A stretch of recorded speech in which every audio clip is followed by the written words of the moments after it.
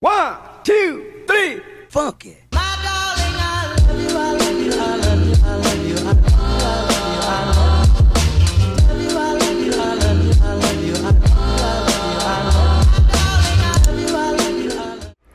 Hi guys, welcome to today's video. Today we are just reflecting on 2018 because 2018 is almost over. I can't believe that. I feel like this year, I feel like it was long, but also I feel like it was short.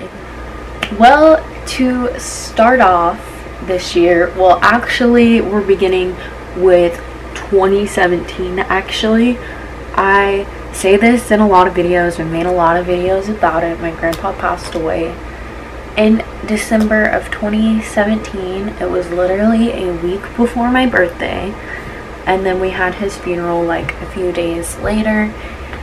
And yeah, it was just very hectic, and it was a crazy way to kind of start 2018. So it was kind of weird because then it was like just me and my grandma in my house. My uncle had moved out of our house, and it was just me and my grandma and Piper and Mitzi, my two dogs. It was kind of weird to get used to because I was so used to feeding my grandpa at like 9 o'clock in the morning and like several other times throughout the day, because if you didn't know, my grandpa was on a feeding tube. So that was just something that was like routine, and it was just really weird like going from like doing that and then also having my uncle here, and then it was just me and my grandma, because after that like I took on like all the other responsibilities in the house. And then in February, me and my grandma decided to get another puppy, and we got Piper in August of 2017. So yeah, it was kind of a spur of the moment thing. Like, I had been saying for a while that I wanted another puppy. I don't know why, it was just something that I wanted. And one day I was looking online or whatever, and then I showed the puppy to her, and it was exactly what she wanted. She wanted a white dog that had like black on her, and part poodle, part Maltese.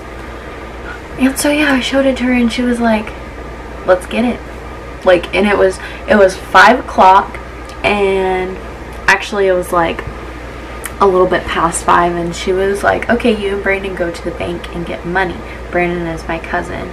And so yeah, literally like perfect timing though, because the time that she was like, oh yeah, go to the bank, the person had just responded in time for us to make it to the bank before it closed. And so we drove to Dallas again and got another puppy. This one was mainly my grandma's, because like she really wanted a puppy that was specifically like that or whatever. And so whenever we got her, instead of the puppy sleeping in my room at night, she slept with my grandma, and my grandma would like get up with her and stuff like that. But I helped take care of her, but it was just like a shared responsibility. Like, she mainly slept with my grandma. Then fast forward to April of 2018. In April of 2018, my grandma had a stroke. It was very scary. Well, not scary, it's more so unexpected than scary. It was like a casual day kind of. My uncle and my aunt and their 2 grandkids were staying with us because they were like getting some stuff fixed on their house. And so other than that, it was a completely normal day. We had woken up, and then my aunt was taking the kids to school, and so I was in the kitchen making coffee, and I had just put like my creamer in my coffee and I was stirring it. Then my grandma called me in there to help her in the bedroom, and I was kind of just like, ugh, like, oh my gosh, she needs my help. Like, I'm annoyed, it's morning. And also I was annoyed because I wanted to sleep in that day, and Piper wouldn't let me sleep in. What had happened is that, okay, so my grandpa passed away or whatever, but their 2 beds like they're 2 twin-size beds pushed together to make a full-size bed, and I took one of the mattresses upstairs so my cousins could sleep on one of them. And so all that was left since I took the mattress upstairs was the bed frame, and then of course the other bed on the bed frame because there were 2 beds. And so she said that she felt weak, and so she sat down on the bed frame, and the bed frame is like super low for her, especially because like she has like problems with her knees and like her hips and stuff like that. And so she called me in there to help her stand up, and I couldn't get her to stand up, and I thought she was perfectly fine because she was making jokes about it. She was like, oh, I know, I'm just like Papa, I can't get up. And so I kept trying to help her, and like she just like couldn't get up, and I was like, do you want me to get Brandon? And Brandon is my cousin, like I said, and she was like, no. And then she like said that her face and like everything on her left side was numb, and so she had me still trying to help her get up, and like she wasn't helping me, and like it was just really weird. And so I got to the point where I was like, screw it, I'm getting Brandon. Got Brandon, and he lifted her up and put her on the mattress, and then we called 911. And then after that I had to call everybody else in my family, and I was going to ride with her in the ambulance. Like I literally, like I grabbed my purse, I grabbed her purse, and I threw on some clothes. Like I did not have that much time. I didn't even put on deodorant or perfume or anything like that. Like it just, we didn't have time for that. And also, not to mention, even though it was April, it was still really cold outside. I didn't even grab a jacket, and I'm standing outside in the freezing cold waiting for the guy that's driving the ambulance to come out and like tell him that I was gonna ride with them.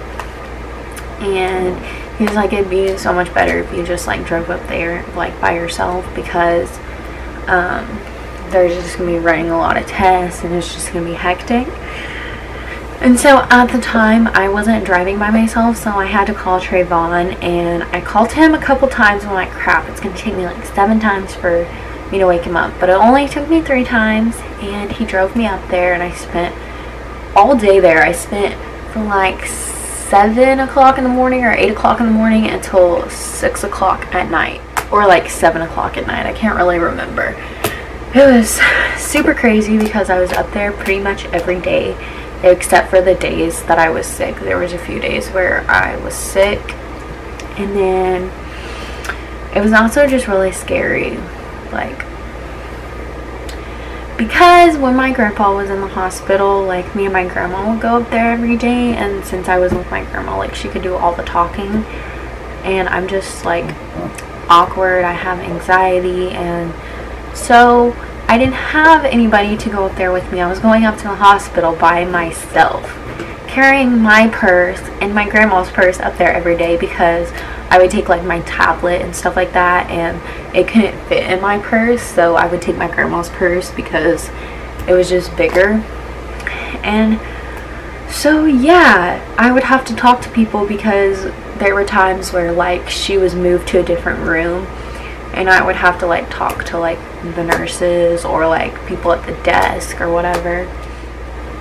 And then she was moved to rehab, and I got to spend so much time with my boyfriend during this time. Like, I'm glad that I had him because he was great. He helped me a lot with just like things with myself, like being sick, and then also he helped out a lot with the dogs and everything. And there were times where like I'd be really scared because my cousin would like have days where he was working really late, and it would be like dark outside, and I would be like alone at home, and I like thought that I was gonna like get killed or something. But yeah, then she got moved to rehab, and she was there for a while too, and then she finally got to come home, and it was very hectic when she came home, and I have a whole video about it. I relapsed, and yeah, it was just crazy. We're not gonna go into that.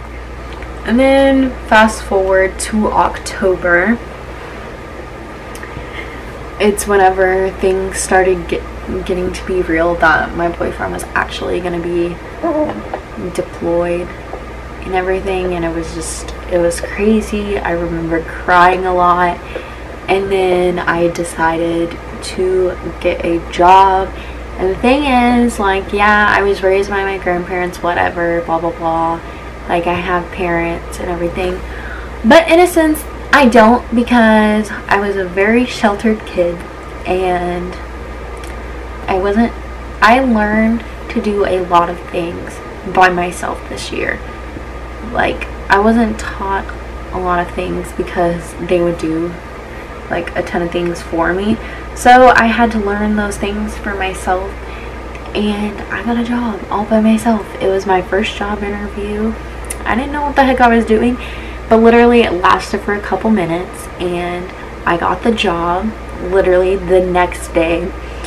And also when I had my interview, after I had my interview, I went and got my nose pierced and my ears pierced, and that was like, I know it sounds dumb, but that was also my point where I was like, you know, I'm 21, well now I'm 22, but I was 21 at the time.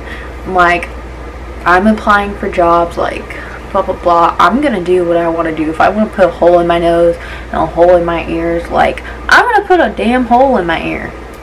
I also forgot to mention, not only was I like talking to people at the hospital and everything, I also had to go to the cable place and also talk to them about changing some things on our cable bill to like reduce the bill or whatever. So yeah, I had to go and do all that by myself, and also I was making sure that all like bills got paid on time and stuff like that. And my cousin was helping a lot. He was paying for groceries and everything. But yeah, I got a job by myself. I put some holes in myself. I started driving because obviously when I get a job, like, there's nobody gonna be here. Like, Trayvon is off on deployment.